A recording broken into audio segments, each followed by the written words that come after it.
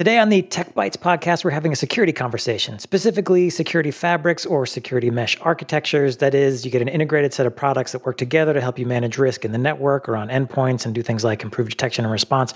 Our sponsor today is Fortinet. We're talking with Stephen Watkins. He is Director of Systems Engineering at Fortinet. Stephen, welcome to the podcast. And so just give us a basic overview. What is Fortinet Security Fabric? They're making an argument that they have a security fabric that's better than just standalone devices. What does that mean?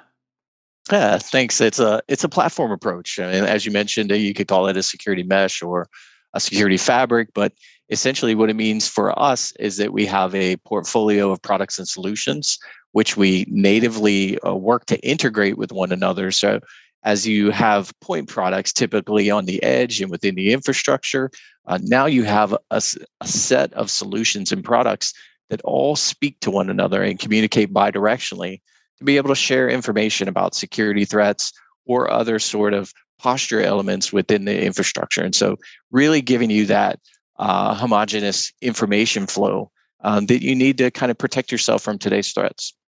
Okay, so what's the difference between a Fortinet, what you're calling a security fabric, and me just buying a best of breed, AV and firewall and IPS and so on? What am I getting by a quote unquote security fabric?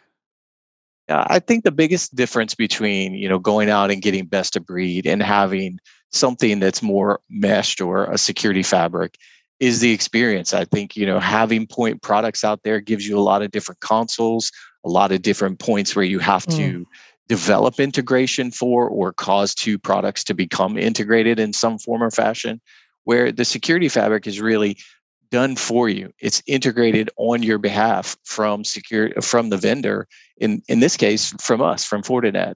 And so limiting the number of consoles for managing and monitoring and reacting, all those different things are kind of brought together from us instead of you having to do that after buying a bunch of point solutions.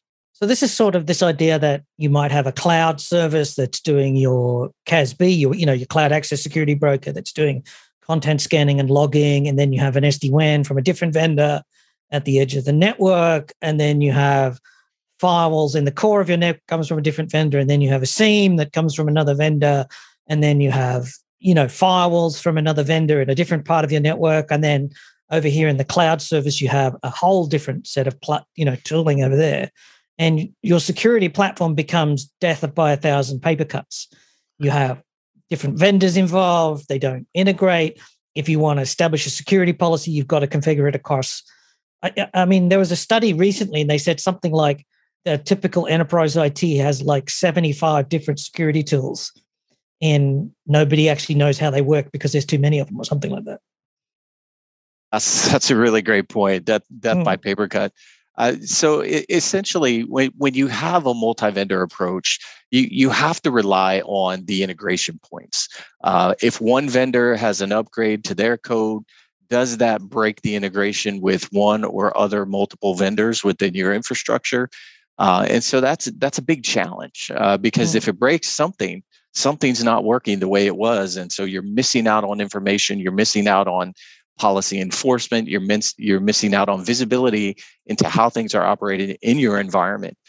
With a platform approach, you don't really have that same impact when you're looking across code upgrades because code upgrades are taken care of in and of themselves through the integrated platforms. And so being able to say, I don't have to turn on connectivity between a firewall and a SIEM from a sharing perspective, not just sending logs and doing log analytics, but also being able to identify those particular threats and being able to intelligently communicate back to a firewall, back to an IPS, back to all sorts of other policy enforcement points to be able to now dynamically modify policy to protect against a specific detected threat.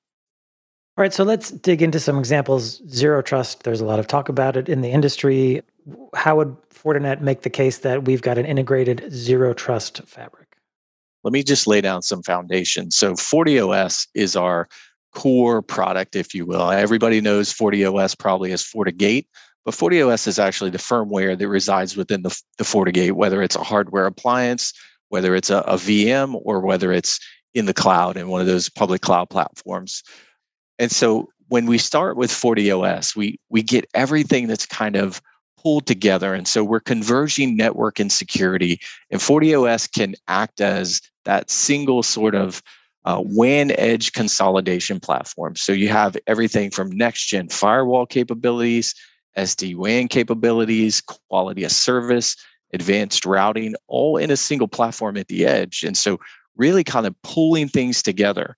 And so expanding that out into the management plane, we have one management plane that not only manages FortiOS on the edge, but it can also manage the infrastructure behind it. So we're talking things like switch and access points. And so being a wireless controller, being a switch controller, that's all managed again through one user interface, whether that's on-prem, you want to run it in the cloud, or you want to have it hosted in the cloud environment. So pulling everything together, and then zero trust comes into play when we have that part of our portfolio, what we call FortiClient and EMS. We add that in natively to be able to communicate not only across the FortiOS sort of architecture, but now we're integrating the mobile edge. And so those laptops, those other devices that are managed by EMS, now we can communicate all sorts of posture elements. And so we can start tagging traffic with different elements and being able to use our FortiOS as an access proxy to be able to enforce dynamic security policy across the entire architecture. So the challenge here, now I know there are other vendors who are doing this, who have, you put a client on the laptop or the smartphone, and then it tags the packets, and then those tags are carried through the network, and then the devices are supposed to pick them up. And they have massive problems with simple things like licensing. The vendor's got some sort of licensing strategy, and you don't know if it's going to work or not because the licensing is not obvious as to how it works.